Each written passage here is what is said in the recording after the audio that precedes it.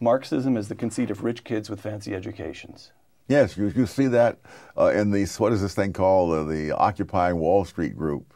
All these middle class accents and so on. I mean, how many working class people can afford to take a month off to sit around in parks and carry on and have all their electronic equipment with them and all the rest of it?